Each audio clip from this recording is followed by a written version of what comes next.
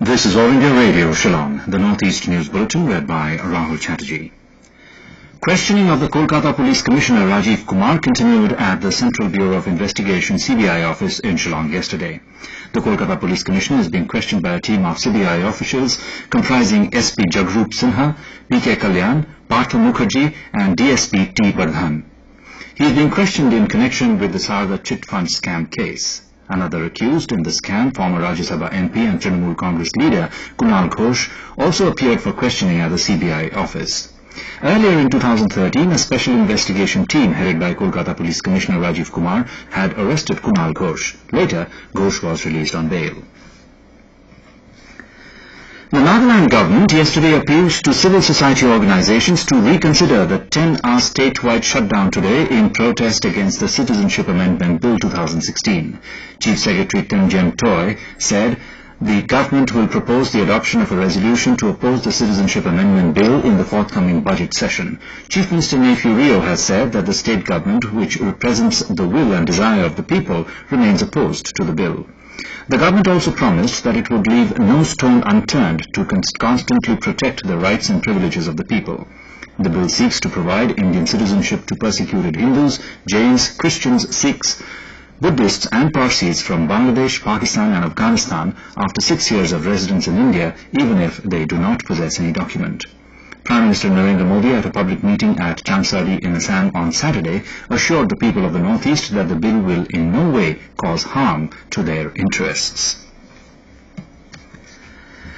A vision screening program in remote areas of Mizoram has benefited a large number of children from underprivileged background, and plan is afoot to expand the program. The Indian Vision Institute, IVI, in collaboration with a major eyeglass maker, has also distributed free spectacles to several children. The vision screening program has worked to provide coverage to underprivileged children in Serchhip and Lumley districts. Some 250 children found to have refractive errors in the districts are being provided free spectacles. The IVI is a not-for-profit registered trust focused on supporting and promoting eye health awareness and prevention of eye disease and blindness.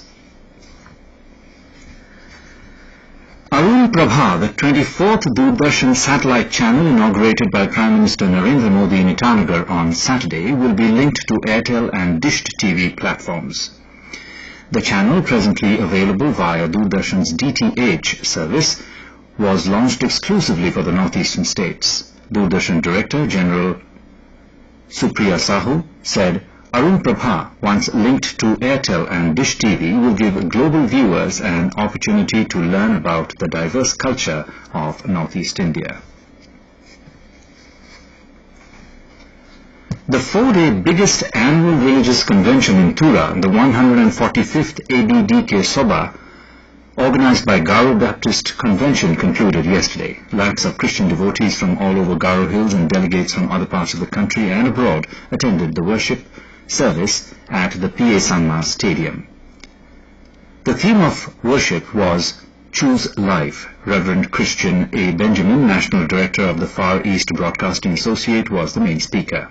He preached on the life and teachings of Jesus Christ from the Gospel and the importance of Christian values and transformation of lives.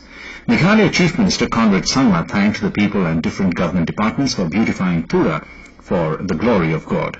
He also appealed to the citizens to take active part in the same spirit in the coming national games to be hosted in Meghalaya. The 83rd Senior National Badminton Championships will start in Guwahati from tomorrow. The city had last hosted the championship in 2010. Top Indian shuttlers like PV Sindhu and Saina Nehwal will be the biggest attractions.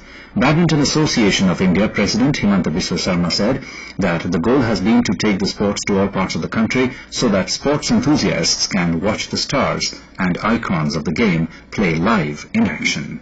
And with that, being the Northeast News Bulletin, which came to you from All India Radio, Shillong. Have a nice day.